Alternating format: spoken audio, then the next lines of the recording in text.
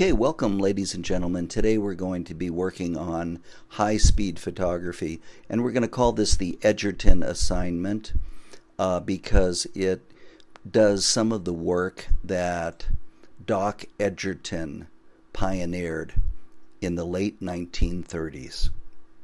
We're going to be doing high-speed photographs of water droplets. They could be coming out of a spray bottle or a water balloon or whatever.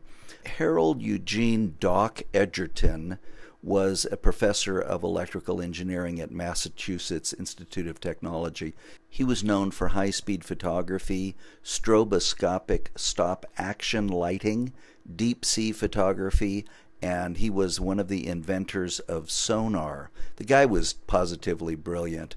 One of his very first experiments was showing a golf ball trajectory shot for research and development in 1939. In fact, the golf ball today, which has those little dimples on it, he was the one that invented that. Before his groundbreaking experiments and photographs of how a club head hit a golf ball, there was no knowledge about what happened, how the golf ball compressed and then left the club head, and how it flew. And he developed several different golf balls, and he was the one that eventually came up with all of those dimples on the golf ball to make it fly straight. And he did this with high-speed photography. When the government got in touch with him, because he was doing so many groundbreaking things with high-speed photography, they used him to photograph an atomic bomb exploding in a test in 1944. There has never been anybody that has been able to capture an atomic bomb exploding since. He did some shots of divers for training, and as a result of his work, the U.S. won all the significant gold medals in the Olympic diving competitions in 1960.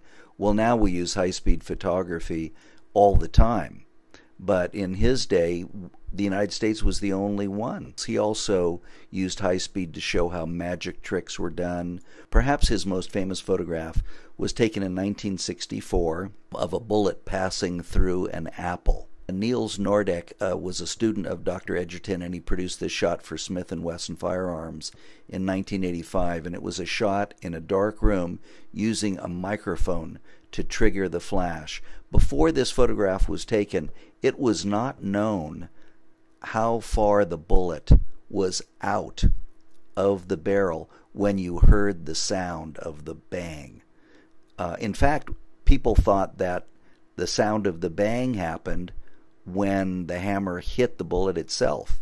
This is a photograph that I did in 1989 showing sand particles traveling at 350 miles an hour out of a sandblasting apparatus. But I have to admit, I didn't do this as a high-speed photograph. I tried it many times, and I was unable to get it, so I just painted all of these little rocks in, and made smaller and smaller and smaller ones and added them. That was before there was Photoshop, so this isn't really a high-speed photograph. But this one is. These are just water droplets in my kitchen, and this is a little more like what you're going to be doing. How we're going to accomplish this is we're going to have our camera set up, and then we're going to drop some water or squirt it out of a spray bottle or in some way have water traveling. And we're going to use our flash on the camera to fire an external flash at a low power. And then we may or may not use a mirror.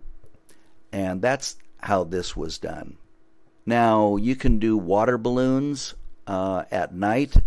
That's a very good one to do. And you have to make sure the water balloons are filled up to maximum pressure, because otherwise they will not come apart.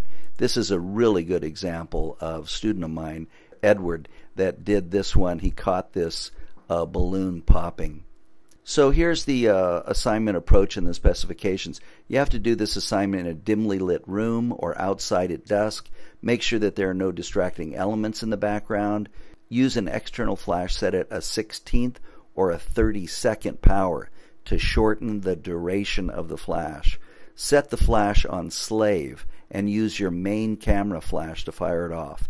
If your main camera flash allows, set the flash on manual at 8th power.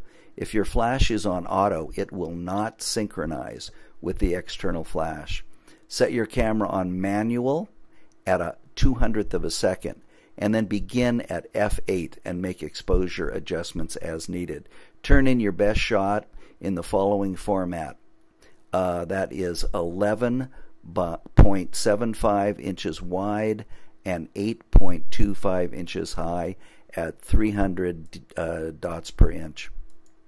Here's some student work. This was by a 9th grader at Watsonville High. These photographs were all done in one day. People shot them and uploaded them on the same day, and that's what I'd like you to do. Okay, let's get to work.